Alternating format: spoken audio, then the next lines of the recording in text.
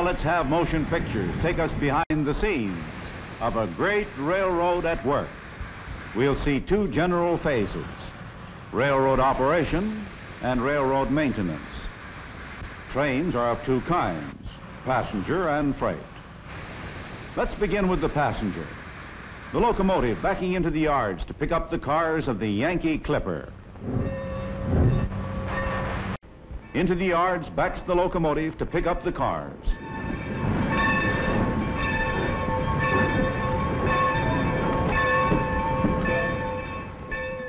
But then, as the ponderous locomotive backs gently and is coupled to the cars, we may reflect that there is a lot of magic in a railroad. The Clipper pulls out of the yards on its way to the station. Everything timed to the second. On this railroad, hundreds of passenger trains are made up every day, in addition to hundreds of freight trains. They operate through southern New England day and night with a magic of timing.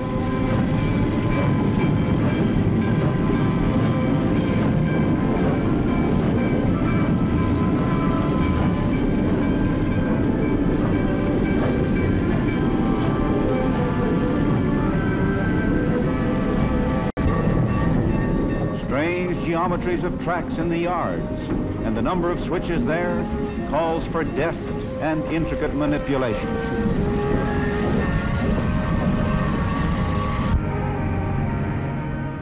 Into the station.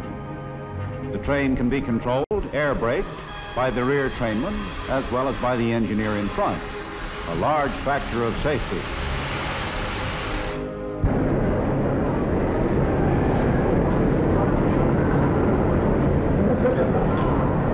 South Station in Boston.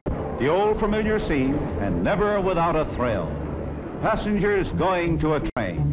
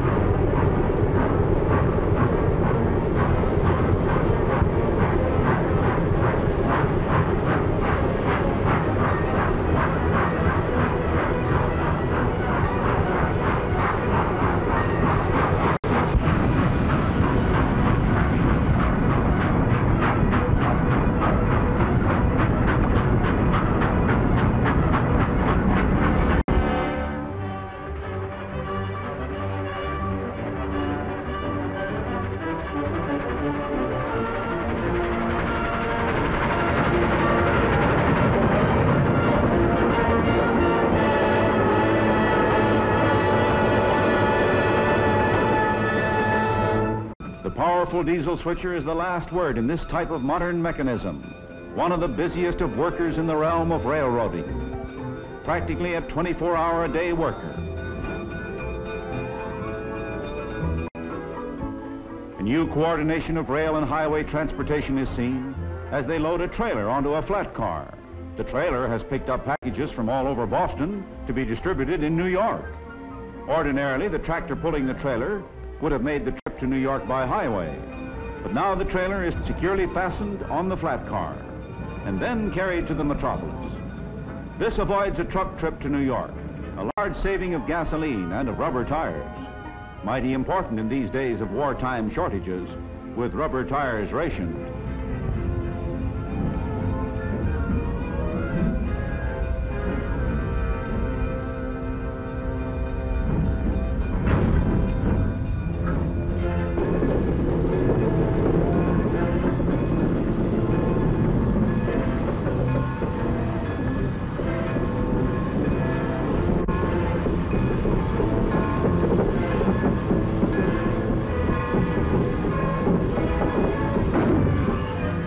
Locomotive is coupled to the cars, and the theme is Industrial Products of New England on their way.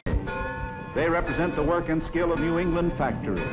Transporting them is an equal task of work and skill. The mighty system of operations embodied in the speeding freight train. And the rhythm of the rails seems to sing, New England at work, New England on the move.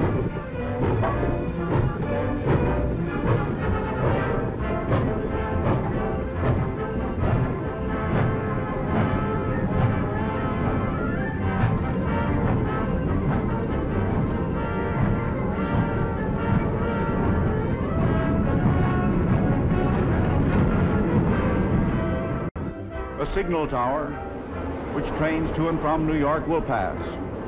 One of many sentinels of safety. Vigilant alertness 24 hours a day. When a train passes, the signalman flashes the report to division headquarters. Groton West 177 by at 2:15, engine 1404 with 13 cars. Line up on track 1 for the Clipper.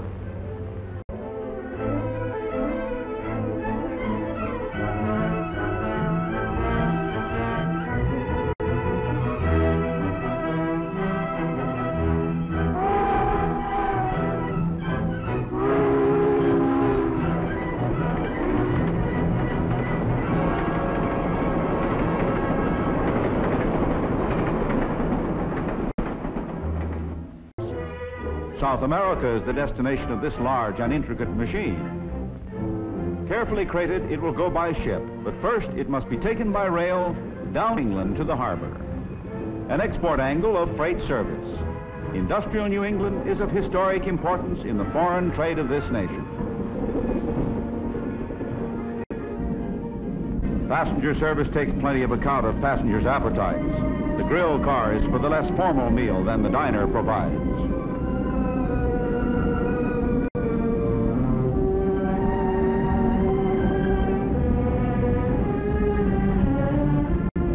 Thank you.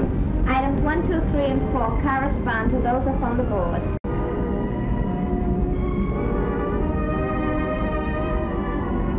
Do you suppose I could have that roast beef rare? Certainly. All right, then I'd like rare roast beef with mashed potatoes and tea. Like something to drink? Yes, tea with lemon. Tea with lemon, thank you. The dining car is a place of leisurely luxury, regaling yourself while the passing scenery provides entertainment. One broil Boston scrod, and the scrod is very nice today. One French fried potato, one lettuce and tomato salad, one coffee, one apple pie. Pick up on the Boston scrod.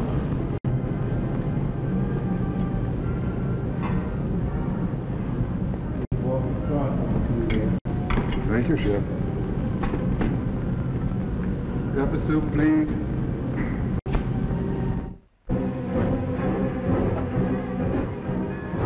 This classification yard shows us an ingenious angle of freight transportation.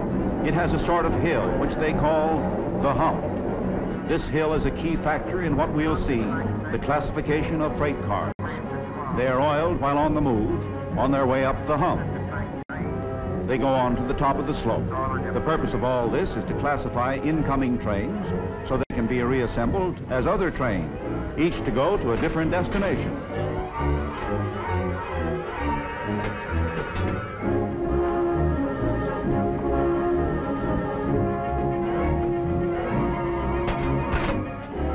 The yard master directs the switching. The car is to be switched to various tracks. And on your second sheet, the 22 to 24, 43 to 33, 48 to 13. At the top of the hump, cars are uncoupled, and they roll down by gravity. Some cars would get up too much speed if it weren't for the retarder, a device for checking their speed.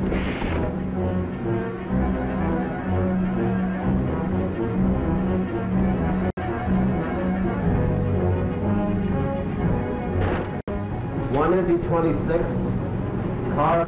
In the retarding tower, the speed is governed, electrically controlled. Switches direct the cars to the right tracks, where they join other cars to make new trains for other destinations.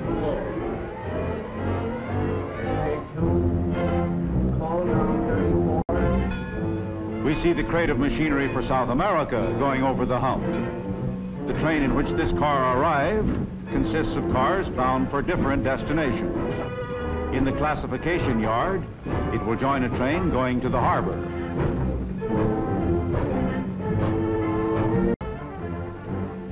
The engine house, where running repairs are made. We see another phase of railroading, maintenance of equipment. There are light repairs made at many points on the railroad. And there are heavy repairs which are made in a great locomotive shop.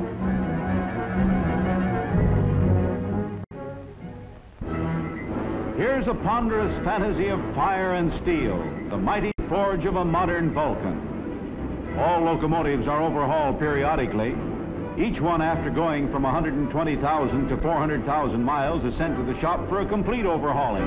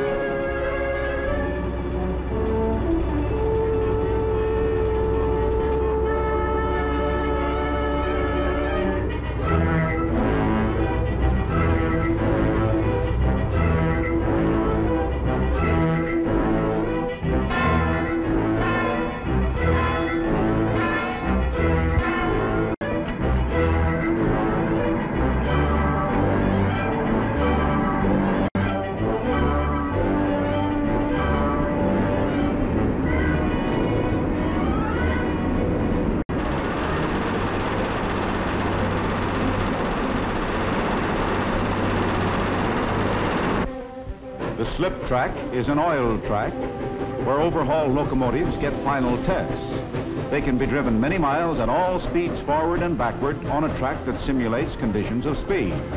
A monster locomotive, thoroughly overhauled, is a symbol of that factor so vital in all mechanics, all industry, maintenance. A mechanized army, for example, is as good as its maintenance, and so is a railroad. A locomotive must be serviced, and that occurs at many places along the line. It requires, for example, sand to give the big drive wheels traction when the rails are wet and slippery. And coal to be blown automatically into the firebox. The fireman just operates a lever. The coal pile is a mountain. Countless tons of the black fuel stored against any emergency, anything that might cause a shortage. The coal pile tells us that a railroad is not only a mover of things, it is also a buyer of things.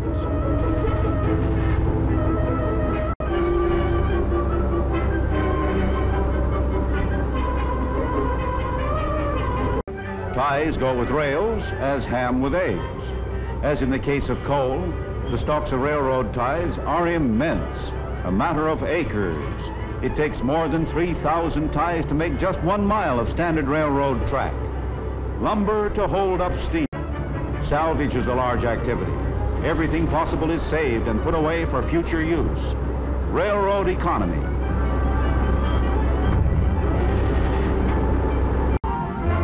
Vast amount of technology, research, experimentation is embodied, for example, in these exceedingly modern diesel road locomotives, which are capable of being used with equal effectiveness in either passenger or freight service.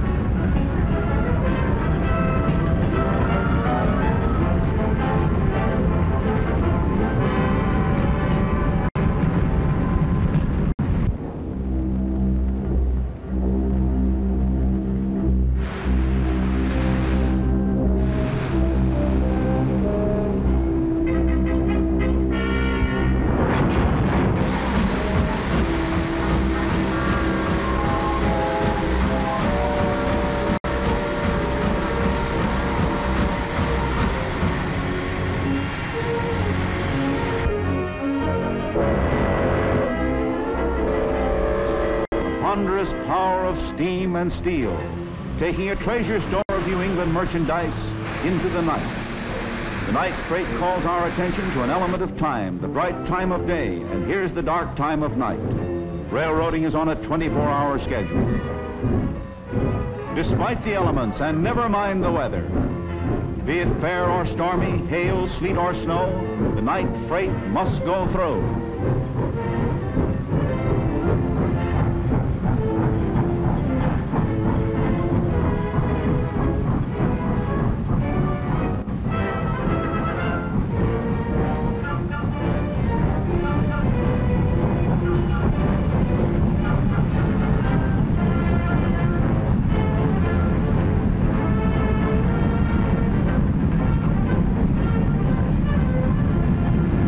The conductor in the caboose keeps a record of all the cars.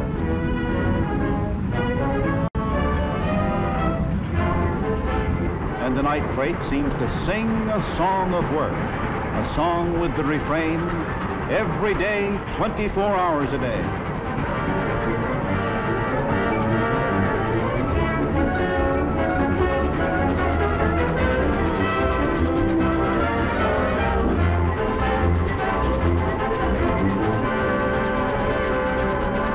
The Yankee Clipper, meanwhile, arrives at New Haven, and this brings a transformation from steam to electricity, from coal and fire to volts and amperes. The steam locomotive leaves the train. From Boston and from Springfield to New Haven, the motive power is provided by superheated steam.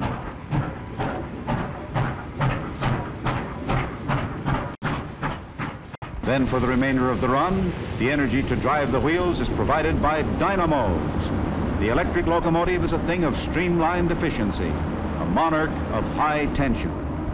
Electricity has been a comparatively recent story in American railroading. It began in 1895 on the New Haven Railroad, which pioneered in overhead high-tension lines.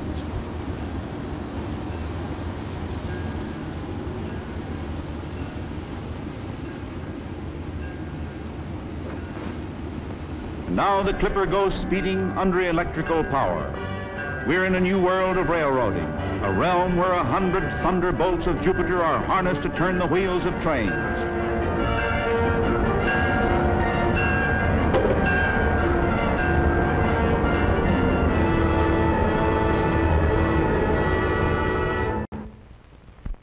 The sources of electric power are coal and steam. And at this railroad-owned powerhouse, the boilers are 60 feet high. The heat meters register 2,000 degrees, generating steam with a pressure of 300 pounds to the square inch. Powdered coal blown into the furnace and burning in suspension in the air. The turbo generators hum at 1,500 revolutions per minute to produce in a single year over 100 million kilowatts of electricity. The nerve center of the powerhouse, the main control room with its elaborate equipment. Here, watchful eyes check the surge of power through the overhead lines, railroad power.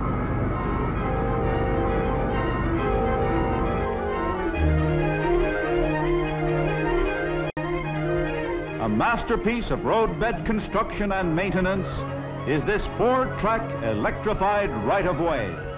Over it pass between 600 and 700 trains a day. The Yankee Clipper, now electrified, approaching the environs of New York, which means it will soon go underground because the tracks for miles proceed beneath traffic and beneath buildings of the metropolis. We pass into a subterranean world, a signal tower underground. Here more than 600 trains a day are guided in and out over the 107 tracks of Grand Central Terminal. 28 up H. 28 up H. 18 out C. 18 out B. 84 up B. 84 up B.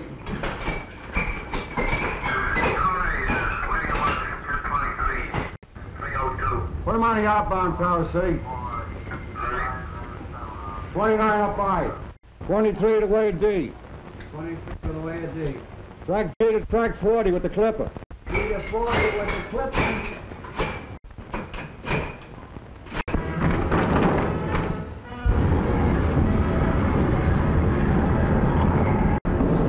On time, as the train board indicates.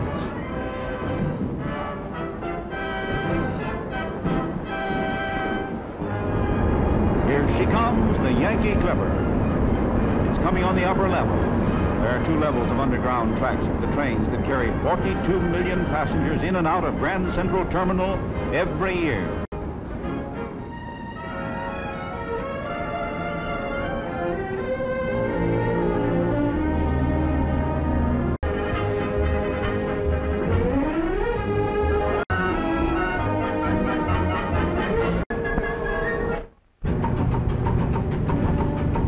There's our boxed machine bound for Rio.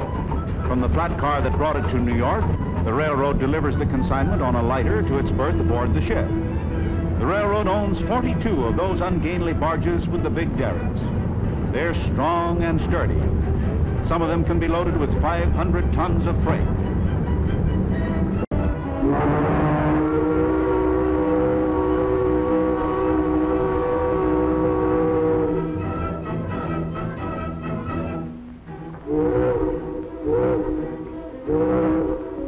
What about the tugboat? It's also railroad owned.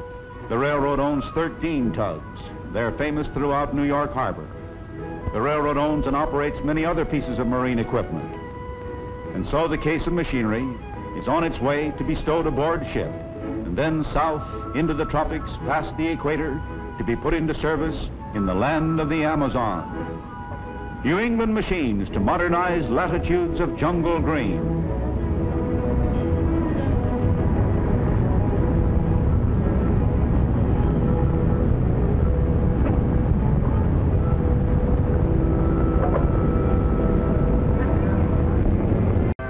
This is a water gateway for the interchange of freight cars between railroads. New York, the East River. When freight cars from New England are destined for points outside of New England, they may come here. They're to go over the lines of other railroads. And how is the transfer affected? We see a water phase of operation that you might not readily associate with a railroad. A car ferry, and the dock apron can be moved up and down to follow the tide. The car float arrives with cars from the New Jersey side. They're from points south and west and are destined for New England. Raw materials for the industries of New England. And the car float is locked to the dock apron.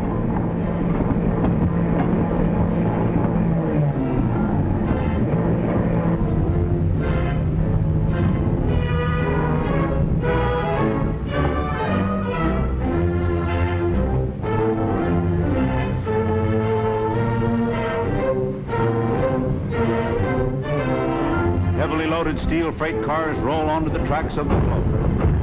Manufactured articles made in large part from raw materials brought previously into New England. On the other side of the river, they will roll similarly onto the tracks of the railroad that is to take them on to complete their journey to some point in this immense country of ours. New England carload lots bound for everywhere.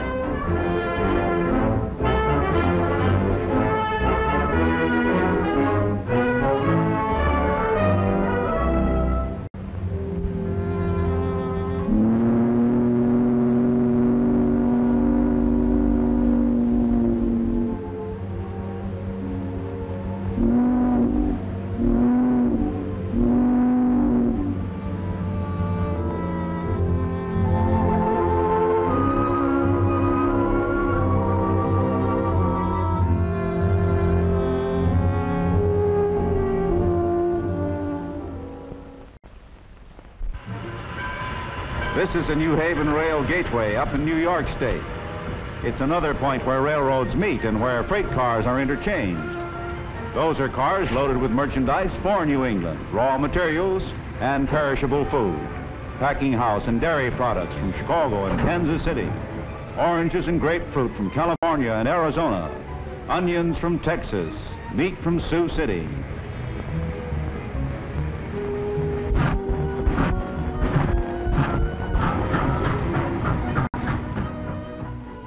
It's early morning at a New England city.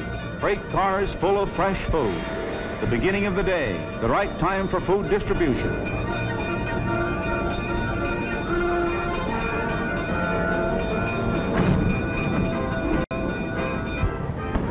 After cars are unloaded, they are pulled into the yards for inspection. Here a string of them are going to the yards to meet the keen eye of the inspector. Cars are carefully inspected at regular intervals.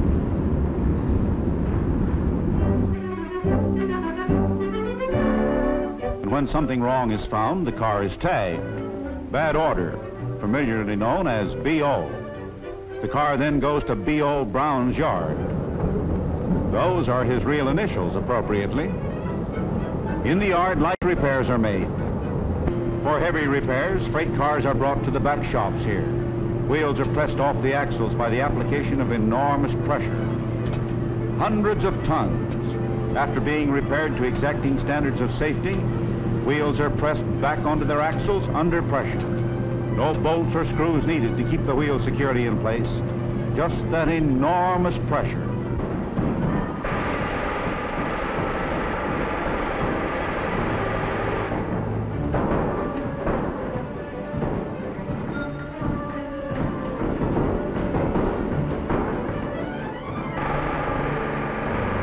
These pictures have shown us vast magnitudes of material and work. They have revealed to us a complicated industrial system in action, a system of many interlocking parts, operation and maintenance, passenger and freight, carload and less than carload lots, steam and electrification, light repairs and heavy repairs. All these coordinated with a perfection of timing, the many parts working together harmoniously, a giant clockwork of transportation, an American railroad. All this is typical of the industrial genius of America. It is an example of that world-important thing on which this nation and our brother nations must rely in a perilous war of worldwide scope. Our victory depends first of all on the American gift for making giant industrial systems of production and transport operate with an amount of efficiency that no other nation can match. Such is the larger meaning of these scenes of a great American railroad at work.